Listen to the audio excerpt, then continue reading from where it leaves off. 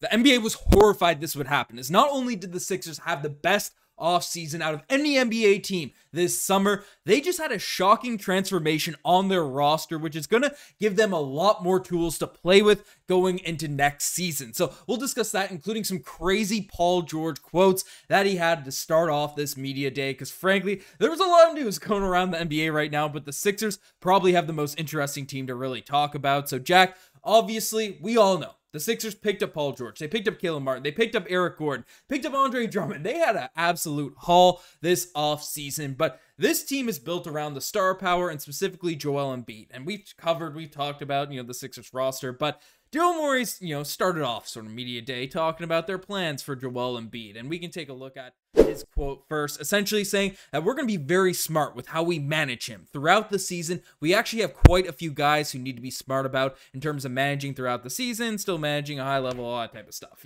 The classic sort of spiel when you have guys like Paul George, you have guys like Joel Embiid on the roster. But doesn't seem like Joel Embiid is having much of that resting, having much of that benching this year, despite dealing with some injuries last season, as essentially he came out and during media day revealed that he lost about 25 to 30 pounds and still has ways to go. He still wants to lose more, but it's a process. We got to do whatever it takes to make sure that I'm in the postseason and I'm healthy. Jack, 25 to 30 pounds for Joel Embiid. We have a picture of him here now at this point. You don't really see it on that big of a man, but that is a significant weight loss, and it's going to have a major impact on his ability to perform next season. Yeah, Ben, 100%. I think this has always been not even a knock on Embiid, but the one concern we all had as fans is, can he stay healthy throughout the whole year? And this is going to help him do so 100%, assuming he can still have a regimented plan of not overplaying throughout the 82 game season.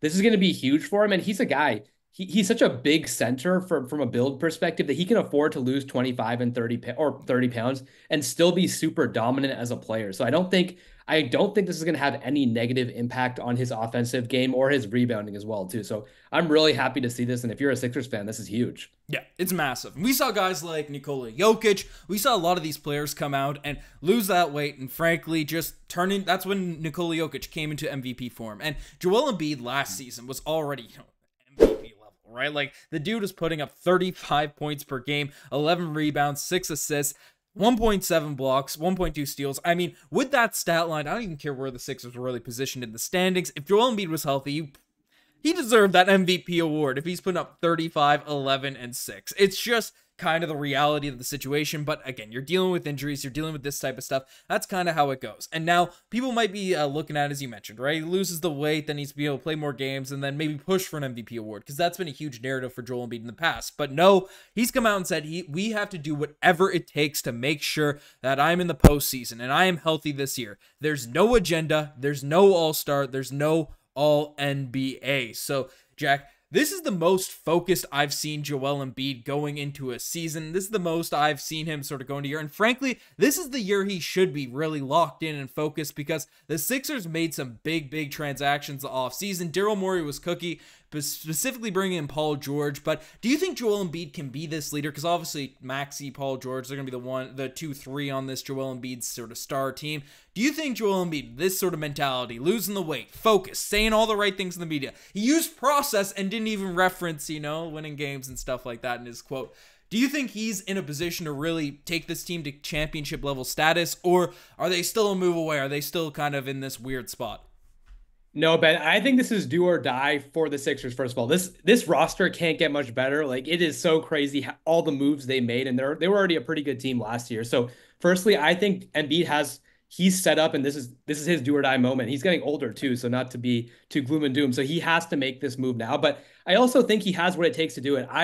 My perspective on Embiid has always been he just gets injured, but we've seen how competitive he is as a player throughout that series with the Raptors. He always is super emotionally invested, and I think he does a good job from a leadership perspective too. And he has what it takes, in my opinion, to be the leader. Obviously, he's the best player from an individual and team perspective, but he has what it takes, in my mind, to be a true leader on the best team in the NBA. And I think he's shown that historically, that he has what it takes. So I don't think it's going to be a surprise to anyone if he's able to get the Sixers at least to a finals appearance. But I truly believe that this is the best chance the Sixers have at winning a championship. And I'm not, if I had to pick someone, I'm definitely not worried about Embiid showing up Yeah. and showing out from a leadership perspective as well too. Well, talk about showing up in the postseason. Talk about these types of things. Playoff P is always a guy that's brought up. And, the memes aside, Paul George is still a phenomenal basketball player. 23 points per game, 5 rebounds, 4 assists. Was on a weird sort of positioning team last season. A lot of guys that did the same things, with Kawhi, with Norman Powell, with Joel Embiid, goodness gracious, James Harden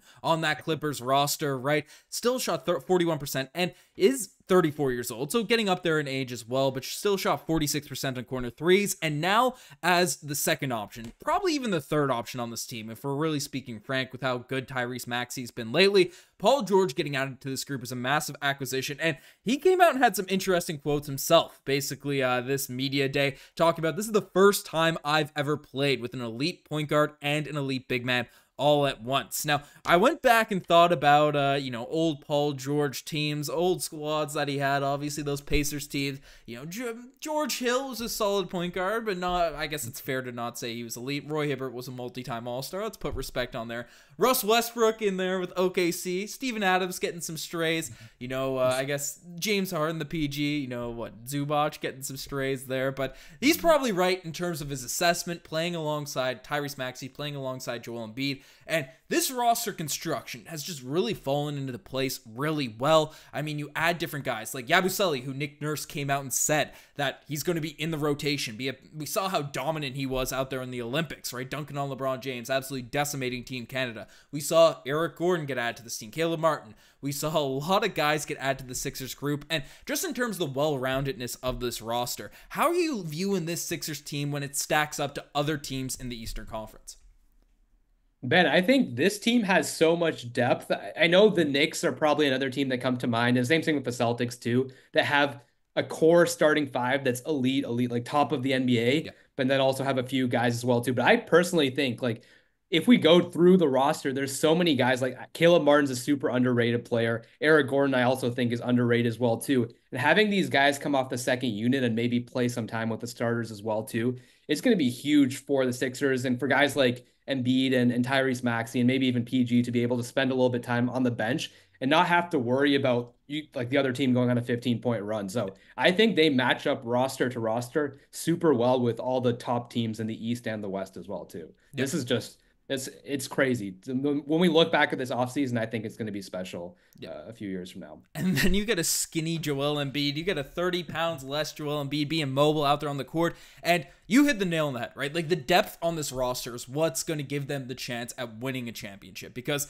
the Knicks, they just beefed up their starting lineup. Some people don't like the trade. Some people love the trade. But that starting unit of Jalen Brunson, OG Anunoby, Mikal Bridges, Karl-Anthony Towns, Mitchell Robinson, or if you want to switch Mitchell Robinson with Josh Hart, you can do that whichever way. That's pretty good. But they depleted some of their depth in making that trade. The Boston Celtics are a team that, yes, had some depth last year, but Al Horford's getting a year older, and, they have their top six, which is solid, but you look at the Sixers, right? We listed kind of their roster. You have Tyrese Maxey, you have Kelly Oubre, you have Paul George, you have Joel Embiid out there in this group, but then you also have a whole second unit of guys that, Andre Drummond, Kyle Lowry, Caleb Martin probably will start with this group, but you have Ricky Council, you have Yabusele, you have a ton of players that are going to be out there serviceable to get legitimate playoff minutes, and we all know injuries are going to happen. We all know these things are going to happen that, affect teams going into the postseason and stuff. And frankly, they have the depth to be able to deal with certain injuries, which might end up being the case for, Paul George, Joel Embiid team, star-studded team. But regardless of whatever happens, this team is kind of built to really compete right now. And if you had to pick, because right now the cream of the crop of the Eastern Conference is the Philadelphia 76ers, Boston Celtics, New York Knicks, Milwaukee Bucks, if you want to throw them in whichever order. But what team right now, if you had to predict, Jack, watching the media day, seeing the new threads, are coming out of the Eastern Conference? You got to make that prediction today. This might be the craziest, the most biased, recency bias move or pick, but honestly, I think the Sixers, man. There's just a feeling, bro. This is Embiid's year, and we'll see. Maybe this all changed my mind, but I truly think seeing Embiid and seeing all the moves as I've had time to reflect over the past month or so. The Sixers have always been an elite team, and now that they've added all these pieces, Embiid seems as hungry and as healthy as ever. And then I think PG's honestly seems pretty hungry too.